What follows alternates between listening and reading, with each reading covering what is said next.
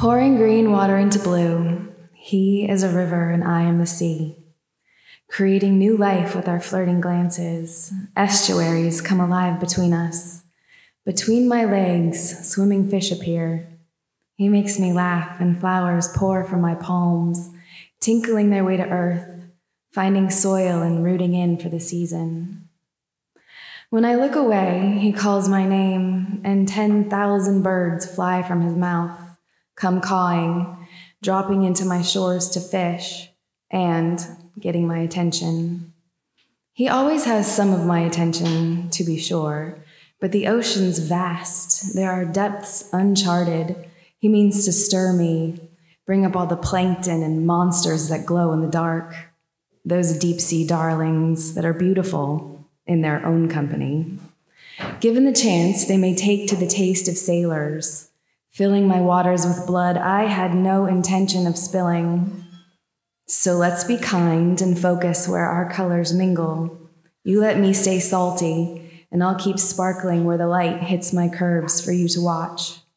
I won't steal your salmon, and you can keep filling me up like you love to do, and I will rain my love down upon you for as long as there is water in the sea. Covered in a sheen of salt and sun, I look like I may always glint in the light, frozen in time and frozen in the cool breeze of this beach. But I know I cannot stay. My family is far from here. So I stretch my wings and head home for the spring and the 10 ahead of me. A place I used to want to be now looks glorious and green again.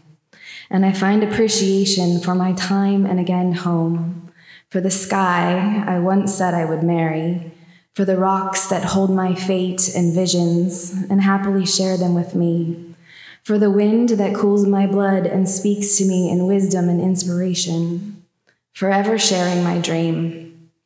I will not walk softly, though I go in grace. I will call forth a fanfare and let my arrival be known, for I am here to love and be loved, no longer quiet in my cell of fear of what others may think. Now I know what I think, and more importantly, what I feel, and that is that I am worthy. I carried myself through the storms, through the fields and farms and deserts. I watched myself bound and crawl, sing and cry my way around the planet, 43 times now around. Sometimes my eyes wide to the potential. Maybe him, maybe her, will come with me, take my hand and wipe my tears and laugh aloud with me.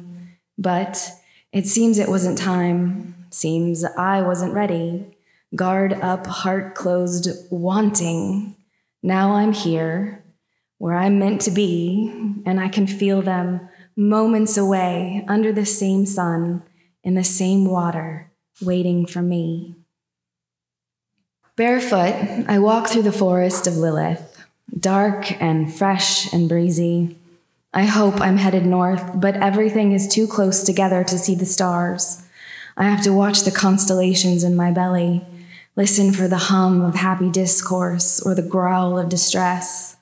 One eye to my feet and one to a new horizon, not for a moment letting go of the vision of the sunrise I am projecting. When my stars match the ones in the sky, I'll know I'm home. I'll know I was right this time. This time, it's running towards me. I love him like salt and coffee and passing thunderstorms, the things that form the nature of my body, the way I think and stand, the things I cannot live without and I don't intend to. I intend to stay under this broad sky we share, to make a home here, 5 years at a time, here in the heart of this land.